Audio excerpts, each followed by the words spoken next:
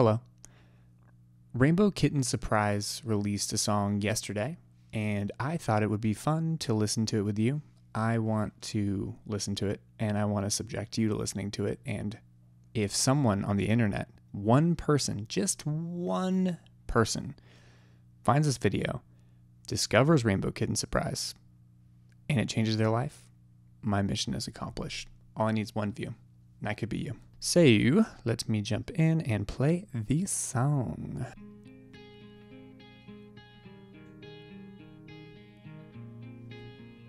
We love guitar.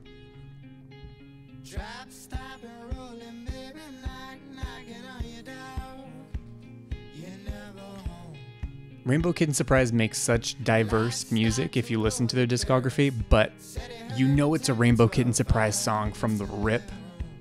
Beautiful vocals by Ella. Oh my goodness.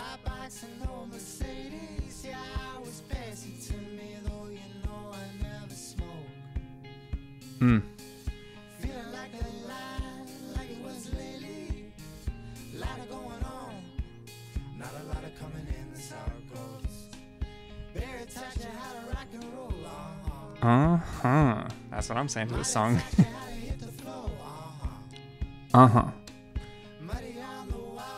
I like that part a lot. I think that part's gonna pop off.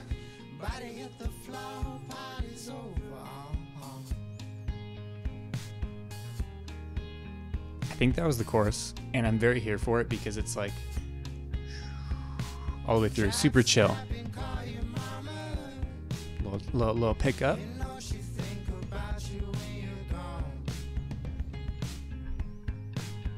This feels like definitely a Rainbow Kitten Surprise version of a hype song, because I feel like most of their music is fairly chill and sad. And this one doesn't make me feel like it doesn't make me feel happy, it doesn't make me feel sad. It's like somewhere in the middle, very neutral, but I kind of like that. Here's the build.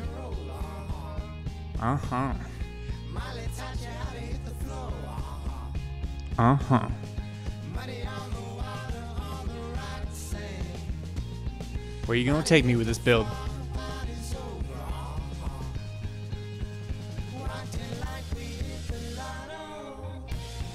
Okay.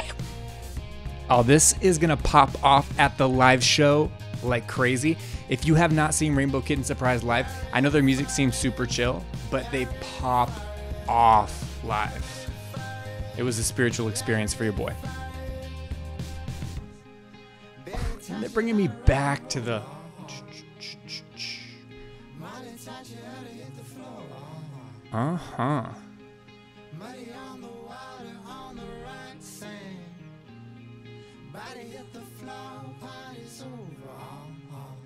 Party's over. I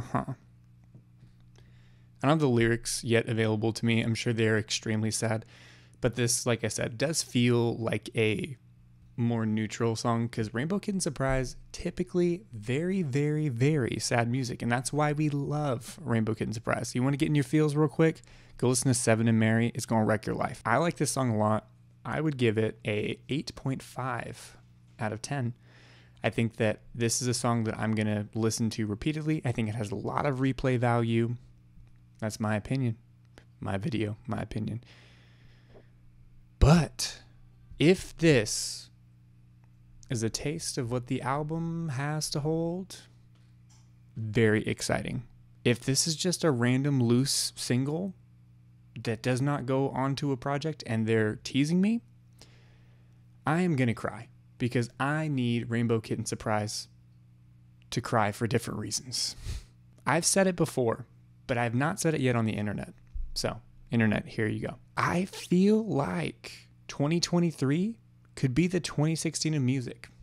I just really feel like there's so many good projects. A lot of artists have been waiting and reworking and getting the best possible product because of what happened in 2020. You haven't seen a lot of releases. Some people have put stuff out, but the artists that I've been waiting on, I feel like are all coming out this year, and I am very excited for that fact.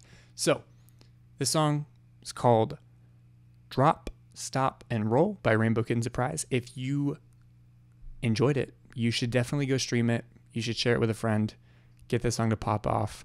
I know that I was really excited because on TikTok, they had one of their songs, like a sped up version of it, go viral. And I was really, really happy for the band. I know a lot of people are like, oh no, like I don't want everyone else to know about the music, but I want these people to get paid. I want everyone to know about Rainbow Kitten Surprise. Then I can be that hipster person who's like, oh yeah, I knew them before everyone else knew them, because it makes me feel cool and more validated. So if you go tell people about it and then they become popular, then I become validated, and then everybody wins in this scenario, because now you have beautiful music, I feel cool, and Rainbow Kitten Surprise gets paid. Go stream it. I'm sure it's out on everything. If there's a video for it, oh my goodness, that'd be so exciting too. But, Lo, thank you for obliging me if you did make it to the end of the video, which is probably a very short video, but I really love music, and I'm very excited about music that I like, and I just want to talk about it and share it with people and hopefully spread it.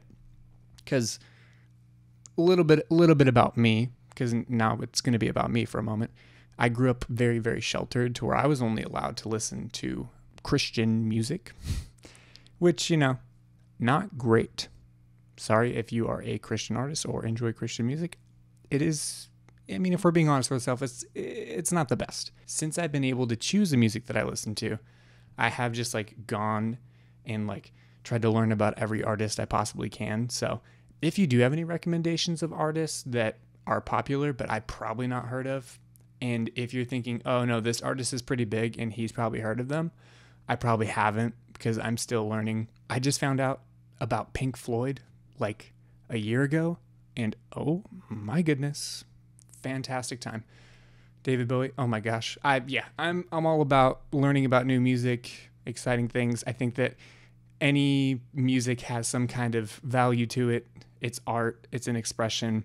The fact that someone was able to write down words, put accompanying music, put it out there, express themselves, I think that that's really cool. And I think it's far and in between that there is absolutely terrible music. There is absolutely terrible music, but I think it's far and in between. So if you have any suggestions, let your boy know. I love to hear new music.